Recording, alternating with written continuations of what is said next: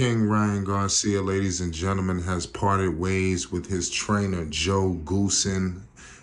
This is unbelievable, ladies and gentlemen. I know a lot of people felt like this was going to be on the rise, but finally we have came to the conclusion that they will be parting ways. It is official. There's no more room for speculation.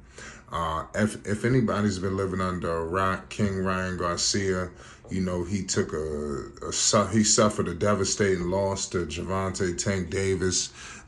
Some people obviously are getting on him for the way he went out and things of that nature, but people are going to say what people are going to say. He fought an unbelievable fighter in Gervonta Tank Davis, who was undefeated. He's a champion. I mean, people are going to say whatever they want to say, but thank God he got in that ring and he made it out peacefully. But obviously something went wrong. There's a lot of frustration to go around. You know, a lot of people are just going to allude to the press conference, this and that and the third, but clearly him and his trainer, something's going on. Something was going on. You understand? You don't just part ways after a big-time defeat like that. You know, but I'm here to break news to you. This is being reported by just about everybody. This is from ESPN's Mike Coppinger.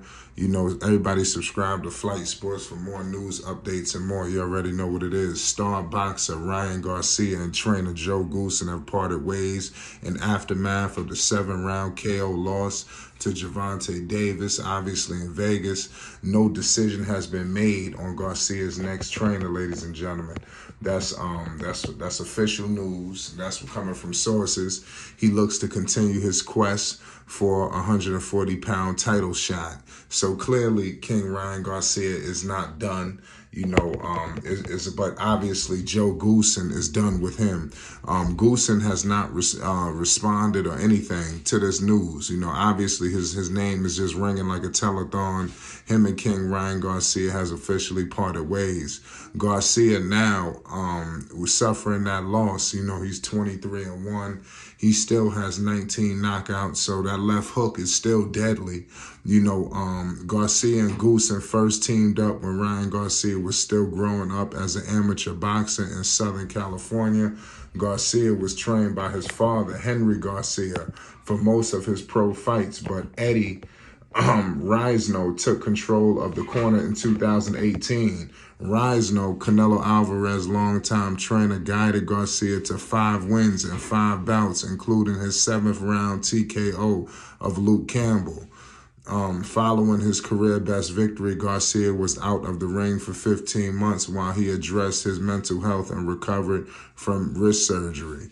When Garcia returned back in April 2022, there was a familiar face in his corner alongside his father. You know who that was. That was Goossen. The 24-year-old was trained by Goossen for 3 fights. A decision went over Tagawa, you know, a knockout over Fortuna, and obviously his loss that he just suffered from Gervonta Tank Davis.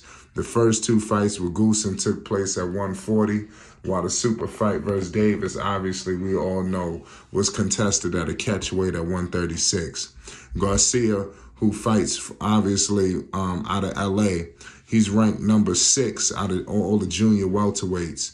You know, so it's crazy. You know, his future is very bright, ladies and gentlemen. I don't know who's sleeping on King Ryan Garcia, but this opens up the door of, like, what all the speculation of what's next for King Ryan Garcia.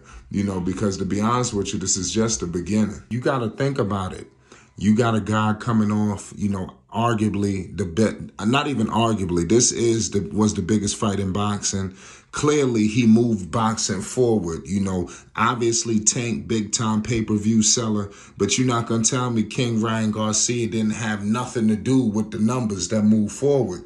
So when you think about somebody who, you know, was looking to train him, clearly you have the total package here. You know, he lost to a great fighter. We got to get out of this, you know, this thought process of, when you lose, it's over for you. And because that's what's really screwing the sport of boxing. Us as fans, us as, people that follow the sport, we got to get out of that. As many great fighters who lost and came back.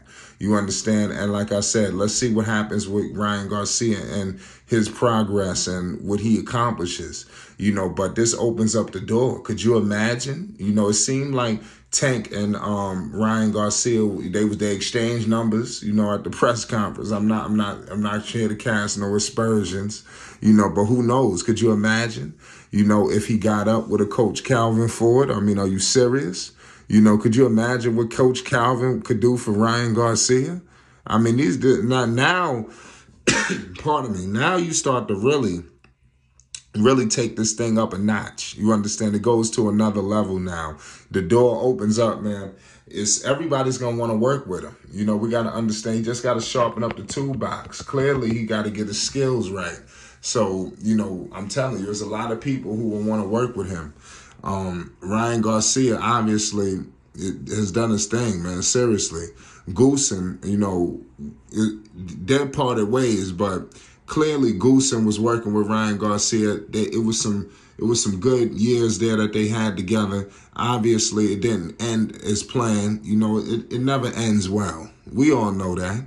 It is what it is at the end of the day, ladies and gentlemen. Ryan Garcia is moving on, to much, much bigger and, like I said, greener pastures after this situation is over. We got to understand, whoever trains him has got a superstar in their hands.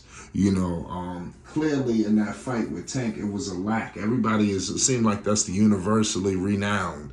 When he fought Gervonta, it was a lack in skill. It seemed like it was just a complete class act of skill coming from Gervonta Tank Davis, and a lack of skill coming from Ryan Garcia, and it completely just decimated him, and made him just look horrible, and like I said, it's truly unfortunate, ladies and gentlemen.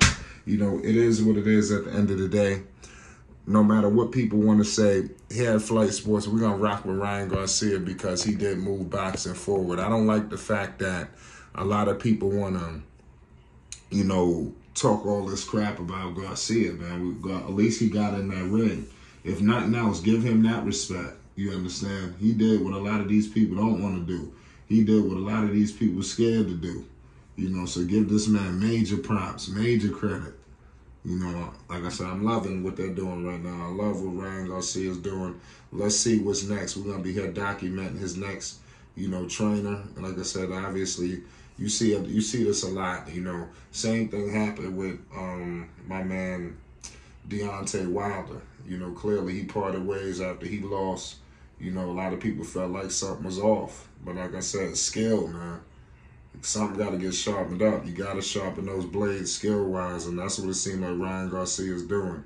He's taking the first step to get his skills right, and unfortunately, this is the part of the business, man. Everybody, don't stick around forever. This is a sport of boxing. And this is Flight Sports TV. Make sure you hit the like button and you subscribe. Peace and love.